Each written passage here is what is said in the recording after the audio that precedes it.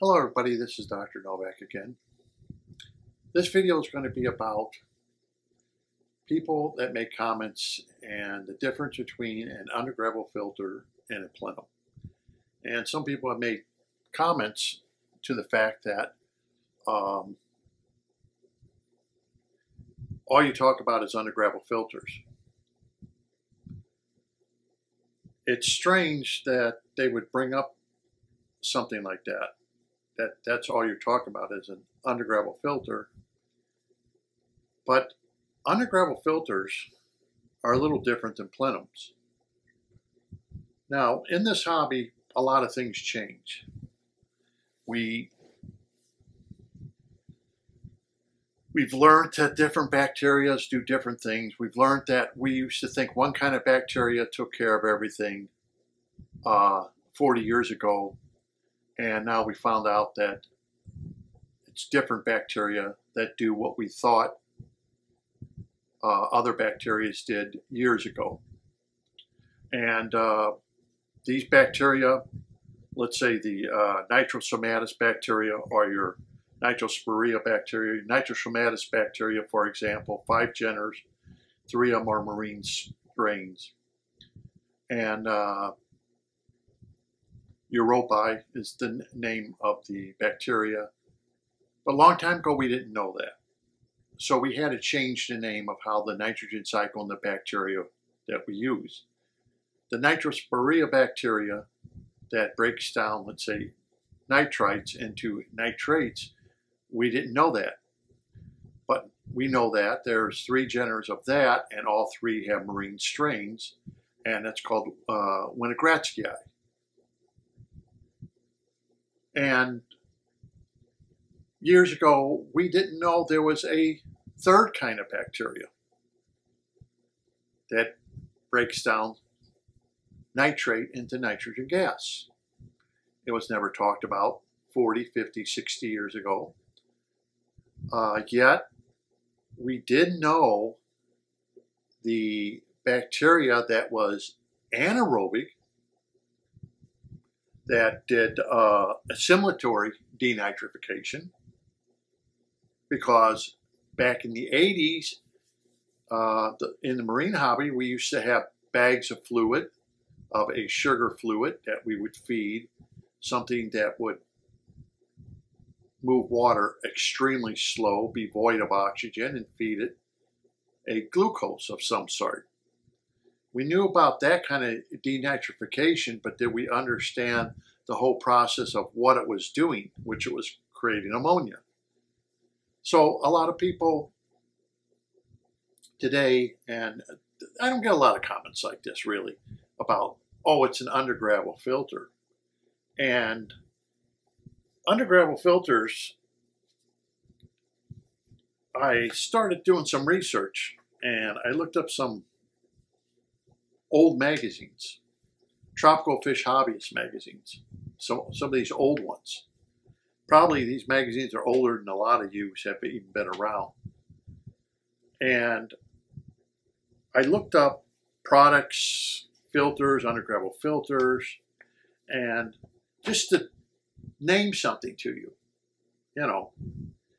has anyone ever heard of a dirt magnet filter? Have you ever heard of that? A dirt magnet filter. It was invented by Jungle back in 1967. The name of it is called a dirt magnet filter. Today, we call a dirt magnet filter, which is the name that was given to it by Jungle Labs, we call it a sponge filter. It's the same filter. Hasn't changed since 1967. The dirt magnet filter has not changed from what it was back in 1967 till the year 2022. But we don't call it a dirt magnet filter anymore. We call it a sponge filter. It sounds like a cleaner name, doesn't it, than what the inventor actually named it. It's right here in Tropical Fish Hobbyist magazine. That's the name of a sponge filter, a dirt magnet filter. Invented by Jungle. Another old-time filtration that we changed the name. So we see that filters are made and the names are changed. Just like under gravel filters are no longer under gravel filters because we don't use under gravel filters. Once again, let's go to some of our older Tropical Fish Hobbies magazine that was run by Dr. Axelrod, who is an ichthyologist. He ran Tropical Fish Hobbies magazine. And there was the under gravel filter when it first came out. There were two types. And this book was written in '77. And one was the tube filter, which basically it was green in color, and it had 90-degree elbows and T-joints, and you put the tubes together, and it had 3/8 tubes, and it had already holes drilled in it. You put it together to fit your aquarium, and little 1/8 tube would come up about 6-7 inches, and you connect the air line to it, and that's it. And then you would pour your gravel in right on top of the tubes, and that was the under gravel filter. That's what it was called, an under gravel filter. But then, as technology moved on, that filter gave way to the under gravel filter plate. And that is the name of that. It's called an under gravel filter. And here I'm reading an ad right from Jungle, once again, the Miracle Under Gravel Filter. It's called an under gravel filter plate. Once again, Jungle Laboratories. It has an advertisement right here in an old Tropical Fish Hobbyist magazine. And they were actually filter plates. So the under gravel filter had progressed to being just tubes to actually being plates. Now the plates, like the plates we have today of under gravel filters, were basically about a 1/2 inch high, and they had slits in them and a 3/8 tube.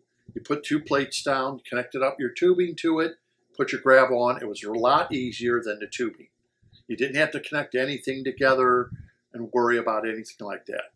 And it kept the substrate off the bottom of the aquarium.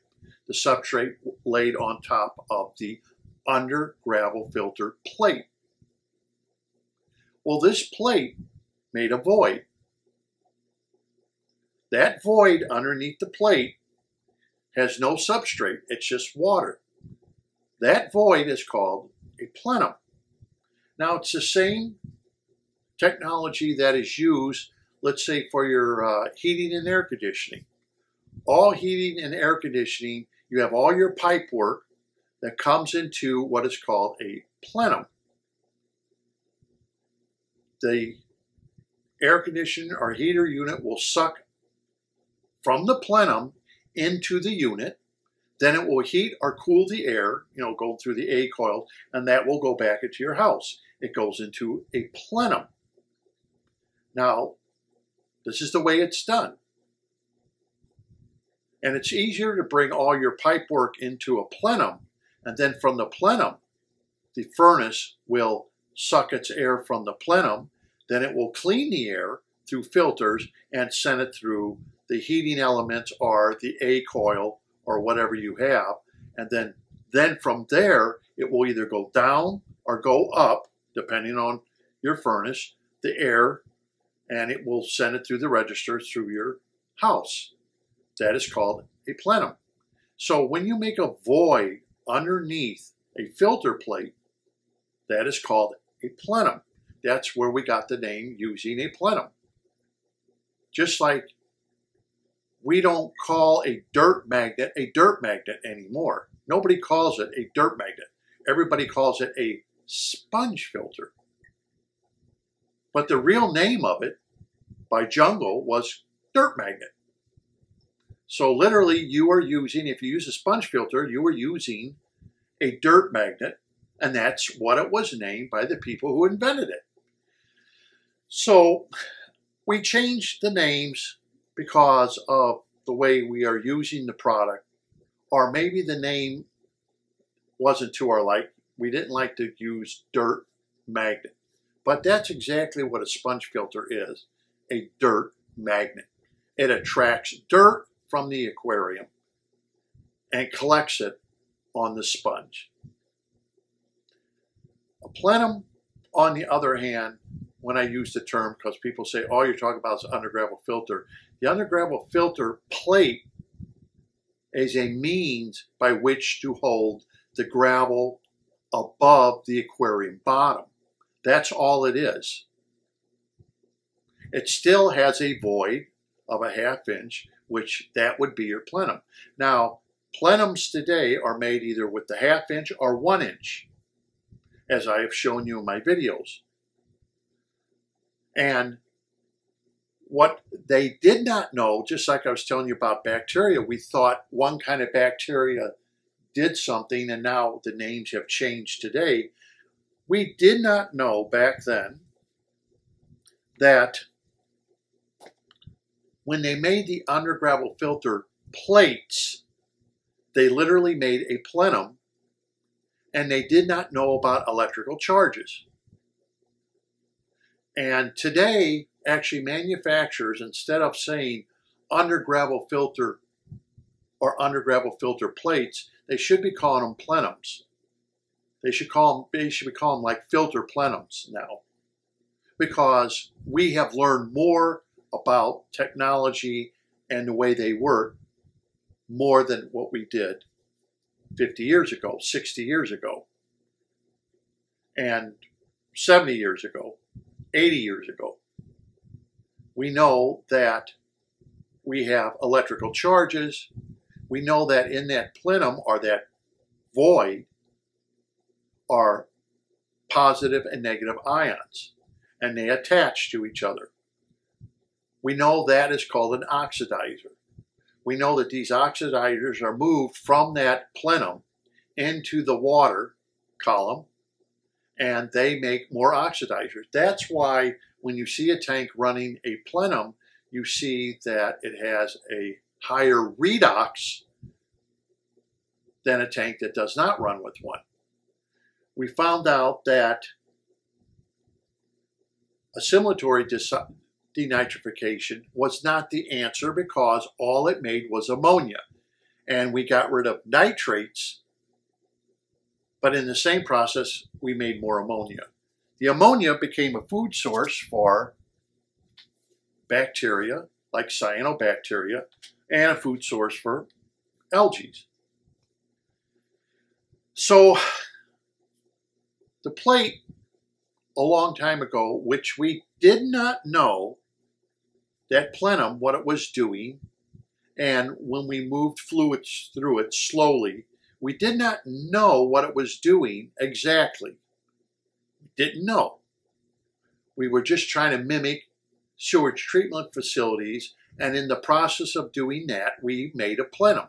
So now that tubing, like I said, the slow-moving plenum, that little tube, or 1 inch or 3/8 tubing that you're using, is taking from the plenum and sending it back into the system. No different than your air conditioning system. So the void that's underneath your substrate now becomes the plenum. So if anyone's asking you on the forum or brings up anything, and that's why I'm doing this video, all you're using is undergravel filter. Well, we are actually using a plenum now, and we're calling it a plenum than just an undergravel filter plate, because the plate itself is nothing but a means of taking the substrate and holding it off the bottom of the aquarium. In the meantime, because of the slits, the small little slits and stuff, we are able to move fluids slowly through that plenum back into the water column, which has negative and positive charge ions that are stuck together, which make oxidizers. We understand this now. So if someone says that's nothing but old technology, well, so is the dirt magnet very old technology. Yet, why don't you call it by the name it really is, a dirt magnet? That is what it was called. It's right here in the Tropical Fish Hobbyist book. Jungle invented it. It's called a dirt magnet. Come on, let's call a spade a spade. It's a dirt magnet. It's not a sponge filter. It's a dirt magnet. It was made out of a sponge back in 1967. It's still made out of a sponge today. It used air back in 1967. It still uses air today. It is a dirt magnet, but we don't like calling it that. We call it a sponge filter. So when we have an under gravel filter, that would be with the tubings. If we have an under gravel filter plate, then that works different than an under gravel filter in days of yore, because now we are lifting the substrate off the bottom, and we found out, which we didn't know 60, 70 years ago, what it was doing, that it was actually, because of electrical charge, bringing ions together, positive and negative ions together, okay, and we did not know how that affected ORP, or made oxidizers. When you had a negative and positive ion, that's an oxidizer. We didn't know that. But today we know, because scientists, microbiologists, and things, we've all studied this. And we all found out this is what's happening. This is how it works. This is how Mother Nature works. She's real, real funny. She came up with the idea billions of years ago, and we just found out about it only a few years ago, if you want to look at it that way. A blip in time. And we did come up with the plenum, which had no movement in it except through diffusion or through electrical charge. And then I said, wait a second, can't we take the plenum and move fluids through it very slowly, just like we did 60 and 70 years ago?